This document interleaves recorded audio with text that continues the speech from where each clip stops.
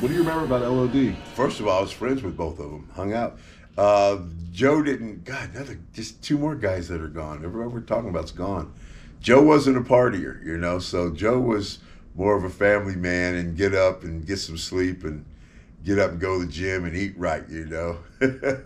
But they were great guys. Like I said, we were friends. Loved working with them. It wasn't no type of, I love working with both of them. I mean, I worked with them I know that we worked together, when I was in the Nation of Domination, we worked against them.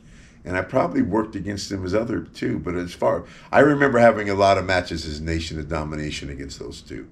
Good matches, no problems, nothing but respect for both those guys. But yeah, no problem. Love working with them. They were just great to work with because they worked hard, you know. And boom, everything was stiff and hard, and it wasn't though. It was fun. We beat the hell out of each other, and then you know, go out and Mike would go out and have a drink with us. Joe wouldn't, but. You know, we'd have no problem. They were really good guys, both of them. Are you guys working out together too? Who has the best like bench press, squat? I mean, who was really just a powerhouse? You mentioned Crush earlier. The strongest person that I remember was Mark Henry.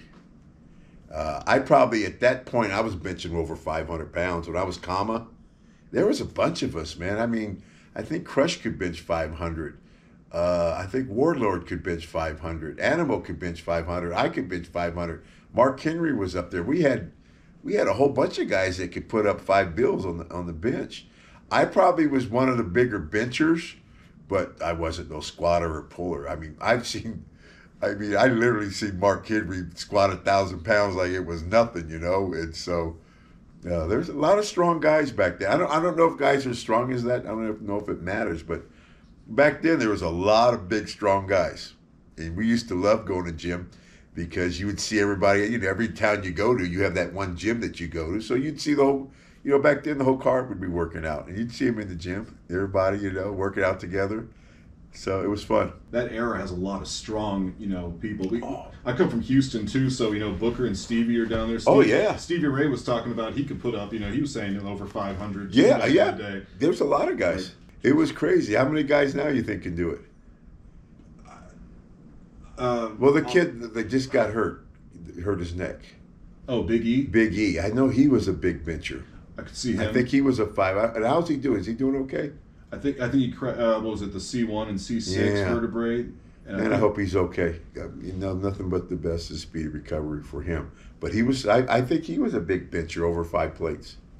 So there's one, I don't know how strong Brock is, but. Brock?